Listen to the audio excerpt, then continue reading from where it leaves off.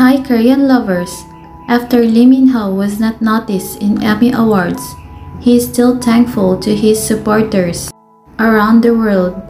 But before we continue, don't forget to subscribe to get the latest update of actor Lee Min-ho. In my recent videos, I discussed how fans were dismayed about the result of Emmy Awards. But Lee Min-ho is thankful to those who believe in his talent. In fact, his donation platform Promise posted this quote for him: "Don't you ever look back. Remember, always look forward." Ko Han-soo from Pachinko. As if the message of Promise knew that Lee Min-ho went into a difficult situation. But a source said that Lee Min-ho is very positive now, especially he is filming his new drama as The Stars. Also recently, the American Film Critics Association has announced the winners for its 4th annual AFCA TV Honors. The winners will take their awards in person on August 20, 2022 at Los Angeles, California. And Pachinko is the winner of Best International Production. President Gil Robertson, who is the AFCA co-founder, said, "We are deeply honored and proud to celebrate the excellence from the creative community at this year's AFCA TV Honors. The medium of television and streaming is changing, and we look forward to bring together and celebrate the incredible art that has made this year in entertainment so exciting."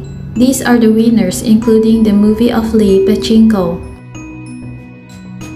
Kim Min-ha also is nominated for Best Actress in World Women Heroes Awards.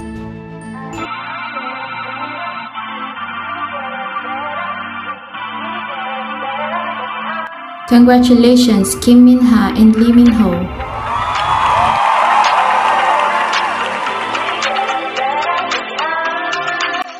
In another news, Yumisell Season 2 with Kim Go-eun and Jin Young maintains the first place in the number of paid subscribers among TV dramas for 6 consecutive weeks.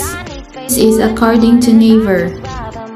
Separation and reconciliation of Babi and Yumi made the fans happy because they really love the Yumbab couple. The episodes 13 to 14 will be released Friday 4 p.m. Korea Standard Time via Viki and TVING.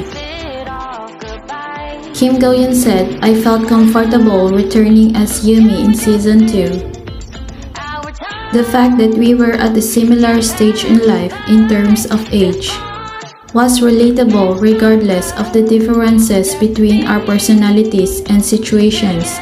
She adds that the ordinariness of the character drew her. What can you say about this news?